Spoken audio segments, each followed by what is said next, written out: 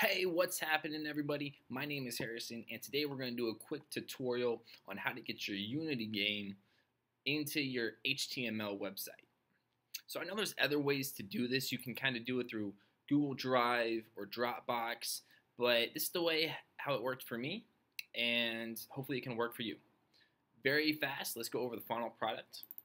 It's going to be a simple HTML website, and with your Unity game playing, where you placed it or embedded it into your HTML code. So if you already know how to do this, you can probably stop watching. If not, let's get into it. Okay, first, let's grab our files that we need out of Unity. I think I'm using Unity 4.6.1. Let's double check that about Unity. Yeah, version 4.6.1. Now let's get the files that we need. File, build settings, web player. If you're not already on web player, like if you're an iOS or Android, simply just click on web player and switch platform. Let's build. We don't need to build and run because we just need the files. I'm calling my folder MLP beta. It's basically short for My Lost Pyramid beta. Let's build. Okay, so that took a while, but anyways, we have our folder on our desktop. Or at least that's where I saved mine. You can definitely save yours wherever you like. Let's get out of Finder. Let's close Unity. We don't need it anymore. This is our game file. It gave us these two files, this HTML and this Unity 3D file. We'll mainly be using the Unity 3D file. Get out of that. Open up my web player tutorial folder, which has my index HTML page. Let's go ahead and drag and drop. Now they're in the same folder. Let's go ahead and open up the index page. Open up with Sublime or any text editor that you like. We have the basic building blocks in here. We just have the head, the body, the basics, just to show how to get this game onto your website. Right now it says hello YouTube.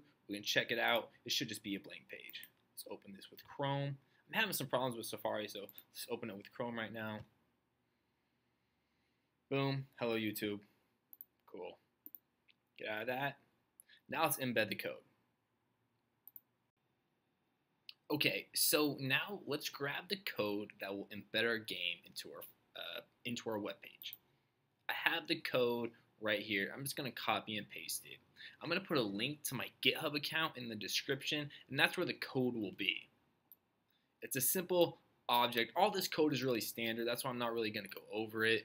The code is provided by Unity. I'm not sure where I found it, but that's kind of like why I'm doing this video, is because I was having trouble embedding my video or embedding my game into my web page. But I found this code. It works. It's standard, and there's going to be a link to it, a link directly to the GitHub page that has it. So anyways, all we have to worry about is this source file. We take it, and now we basically just input the path on where our Unity 3D file is. Where is that? Let's find it. Let me close out some of this. Let's go back into our web folder. The Unity 3D file is found in the MLP beta folder, and then it's MLP beta.unity3d. Let's input that. MLP beta folder, MLP beta, Unity 3D, that's the path. Now let's launch it. Okay, let's go ahead and open our file. I'm going to open it with Chrome. I was having some problems with Safari earlier, but let's open it with Chrome. And there you go. Your game is embedded onto your HTML website. Hopefully this tutorial was helpful, and hopefully it saved you some time.